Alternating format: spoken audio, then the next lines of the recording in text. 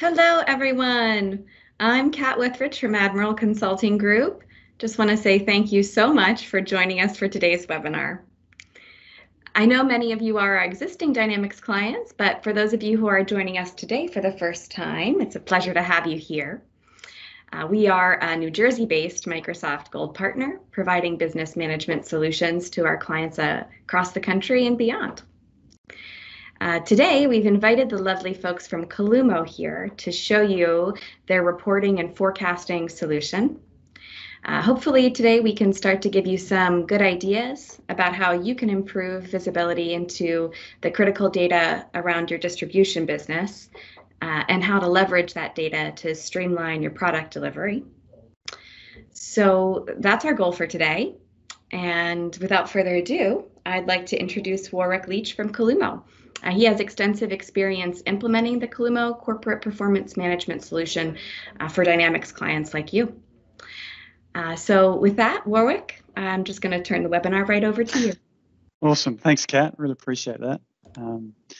My name's Warwick Leach from CALUMO, and I'm going to take you through getting visibility, a good handle on your data in your distribution business or any other business for that matter. But the focus is distribution. Just a handful of slides here just to get us all on the same page. So why are you here? It's normally because you don't have visibility into your data. What does that mean? Another word that's often used is transparency. You might have a profit and loss. You might be able to see some sales numbers at a high level or even at the detail.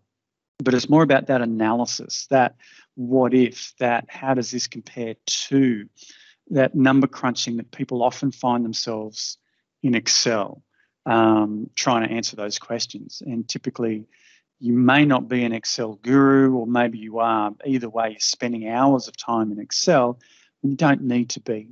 And that's expensive. You're an expensive resource. If you're an employee being paid or you're a company owner trying to manage your organization, spending a lot of time in Excel can be very expensive when it can be automated by computers and machines.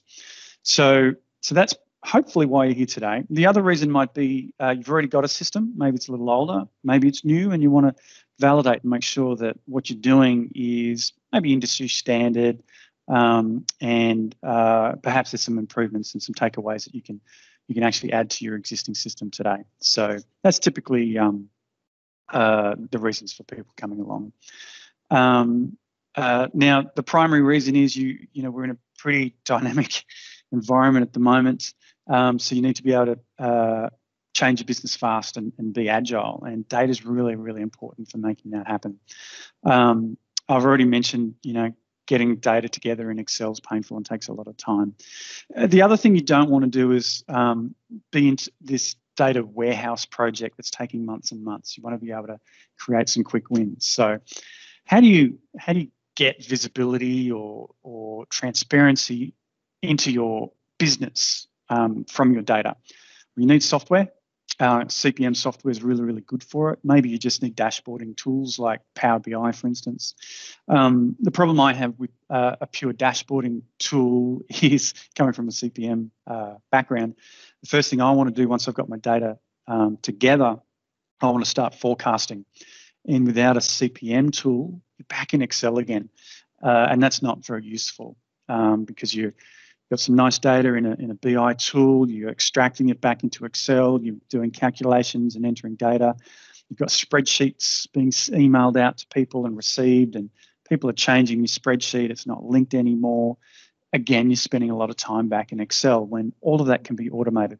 So if you can get a tool, a CPM tool, corporate performance management tool, that does BI, so your dashboarding, reporting, which is typically your profit and loss balance sheets, sales reports, things like that.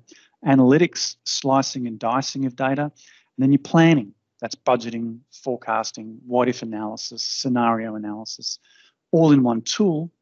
That's going to give you everything you need to drive your business forwards. An important point, Kat, that people often forget is getting visibility into your data shows you your historical results. It's like when we used to open the paper and get yesterday's race results or see yesterday's news. It tells us where we went. It's like looking backwards in a boat or a ship. You can see where you went in the water, but you really want to be looking forwards all the time. I was reminded of an analogy the other day, another analogy. When you're driving your car, you have a very, very big window to look out of the car. In fact, you have side windows as well. But you only have a small rear view mirror to see what's behind you, basically where you've been and perhaps what's coming up behind you. With BI tools, they are that rear view mirror. They're just giving you information about where you've been, not where you're going. So you really want to broaden your horizon with a CPM tool. So that's really, really important. Add into that mix artificial intelligence, helps you start seeing around corners as well. So there's some pretty interesting technology that is available today. Secondly, you need a plan. You need to know what you want to do, what information you want to get. I strongly recommend taking a small project, bite-sized chunks. If you can do something in 2 to 4 weeks and have results at the end of that, maybe 6 weeks, maybe 1 week, shoot for that first. Don't boil the ocean. Let's just do something small, knowing that you can add on more data into your environment as you move along, and a good CPM tool like CALUMO lets you do that. You also need the right people. You've probably got those people in your organisation today. It's rare, unless it's a multi-billion-dollar organisation, it's rare for a company to need to hire a new person to manage the CPM tool. The reason for that is CPM tools today are very easy to manage, typically managed by an accountant or a finance person or FP&A director or manager. So typically it's a business user and it's not IT. Once it's set up, it's driven by the users. Now you might get new products, new accounts, new divisions, things like that. Should all be managed by you, the user, and very, very quickly, and automatically ripple through to all of your reports anytime you get a change or input templates.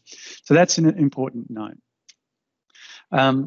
I'm going to jump into a demo right after this, but I just want to make a point here about CALUMO and why it's different.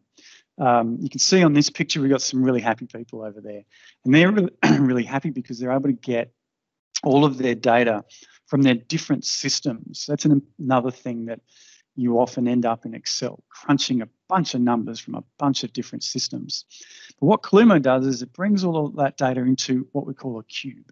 You may have heard of data cubes before, but the technology's been around for over 30 years now.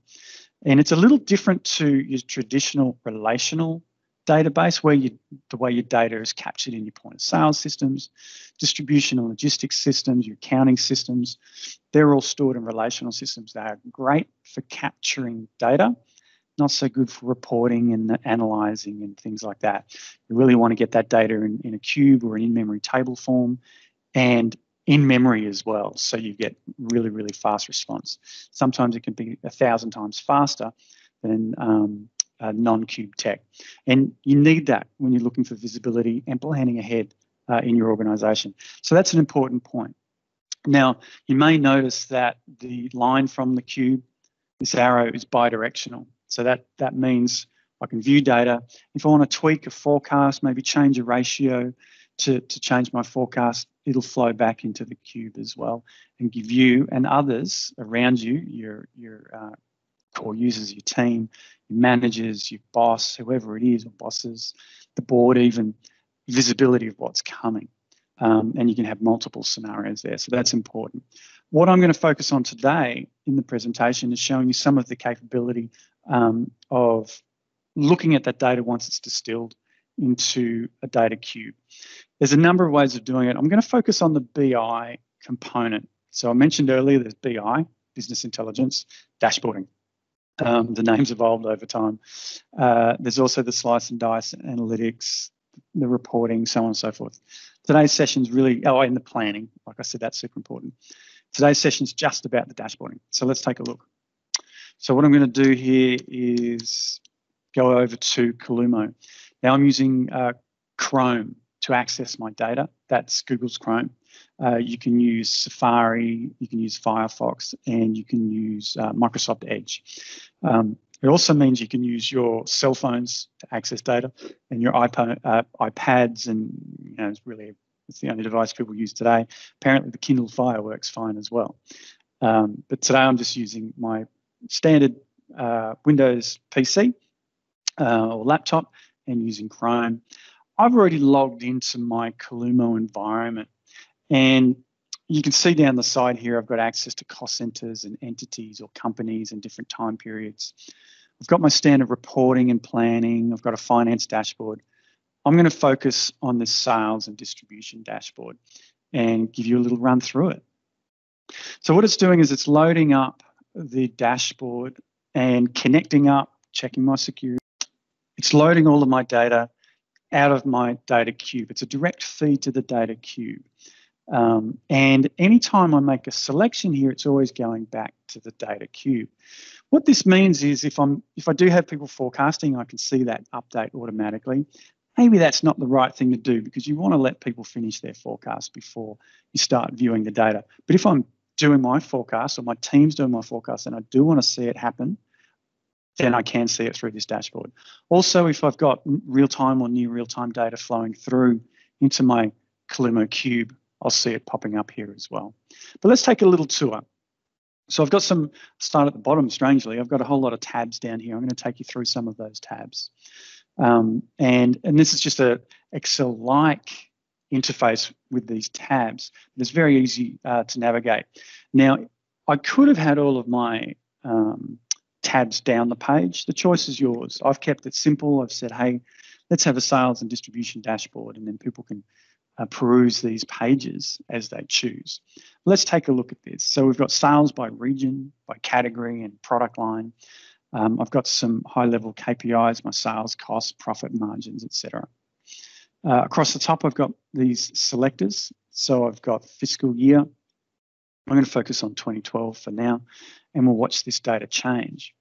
And what's happened is, as I click, the dashboard goes back to the data cube and says, give me data for 2012. Now, interestingly, when I click on 2012, it's going to give me a summary of all years. And you see that's very, very quick.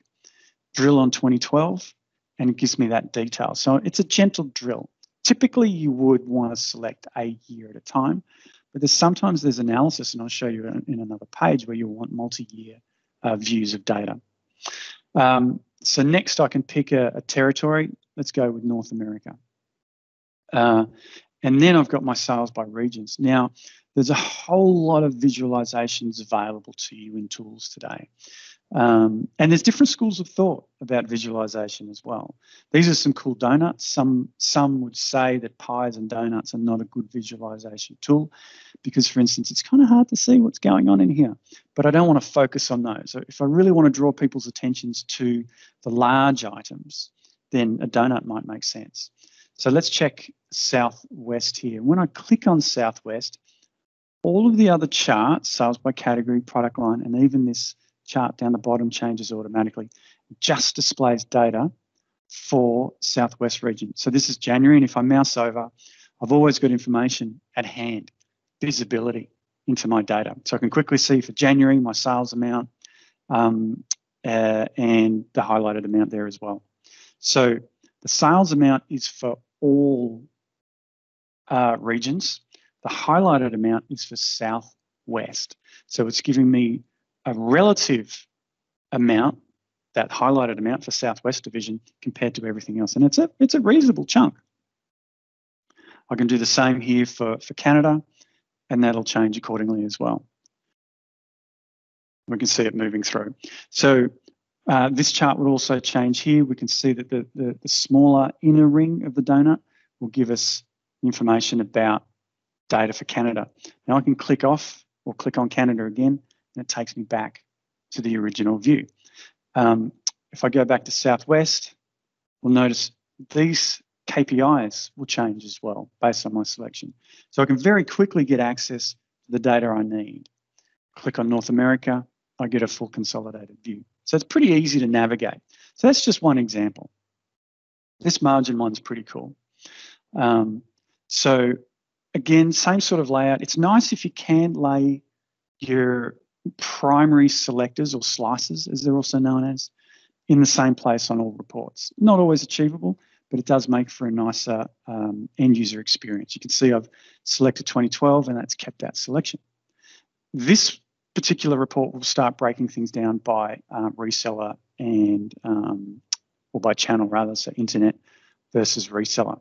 And then different styles for our different product lines. So if it's clothing, I could break it down into men's, and we can see that data changes. Very, very little data coming through for men's, which is kind of interesting.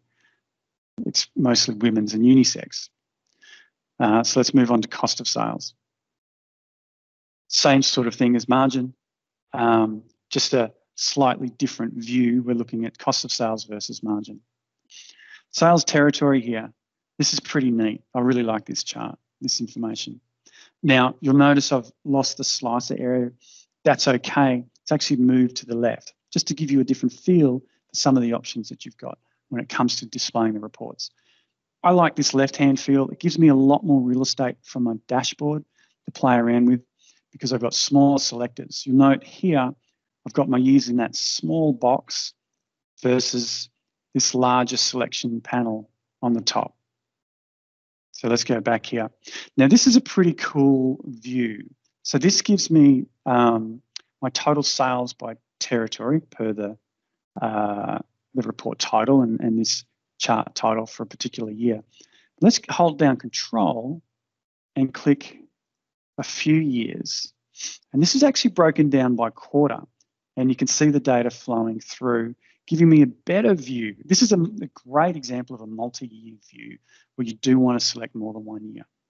So we can see here that North America sales, and as we move through, getting that different information coming through, I can focus still and see how the mix looks. There's that particular quarter for that year, quarter 3, and that's sales coming through. Now, the margin one's the interesting one because we've got some dips in margin, and we might want to do a little bit of research. So I just clicked on reseller. I unchecked reseller, and I can see that my gross profit here, and there we go, gross profit for those different regions. See the region changing? So North America, we get a dip in gross profit. So let's focus here on North America. We'll just do this. I know, we'll click there. Yep, that's it. Actually, not North America, my mistake. We want to focus on internet. Well, internet sales are actually pretty good for North America. Most of the time, yeah, even here. Well, it must be reseller, our reseller network that's giving us some pain and agony. Yeah, we're making some losses here. And we can see over here when these losses happen. So this is a gross profit waterfall chart. And we can see we're making some money and there's a big dip. We're back into gross profit and there's a dip. So we do actually come ahead a little bit, but we've got these big hits. What's going on? Well, we've got some other reports to help us look at that data, but we can see these big chunks happening in North America over here. Now, I could do some further investigation. I can drill down into bikes and I can see, well, yeah, bikes take a hit. What about clothing? Clothing's actually pretty good, but there's not a lot of money in clothing. Let's check components out. Let's see if we get a hit there. No, it's all in bikes. So straight away, we're getting some great visibility into our data. So now I've got mountain bike, road bike, and touring bikes. And I've got a couple of different ways to slice and dice this. We can pick mountain bikes. Yep, taking a hit. Road bikes. Wow, not so good. Touring bikes. Yeah, that's really quite lumpy. So it looks like our internet business is helping prop up our reseller business.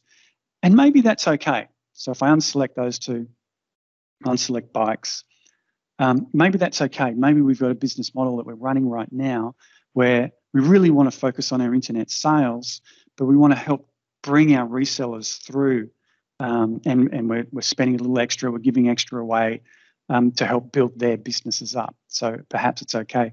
And overall, we're doing all right. Or we might say, you know what, the reseller business just doesn't make sense for us, so we're going to change and just focus on those internet sales. So we can very quickly get that information. This is a very similar report, but by territory. We can focus on margins now. And I've got these multiple years selected. So we'll just go and pick 2012 again, and we'll look at reseller. And we can see we've got those big drops over here in these different periods. Sales channel is going to be a similar report. This one's kind of neat. This will actually compare our internet sales by region with our reseller sales by region. And we can see we actually move less product overall through Europe, etc., than we do through our resellers, but we are giving some margin away here. So perhaps we need to realign our contracts, and maybe there's a particular reseller that we're focused on. There's drill down capability here as well. I'll get to that a little bit later. But maybe there's a particular reseller that we're investing in to help them grow. Then there's a product comparison, another cool report giving us all that detail. The one I really like is this margin trend report. This is very, very cool report. Now, the way it works is I've got my selectors across the top. So let's go ahead and pick North America. And we'll see some of these bubbles move and disappear. And let's pick reseller.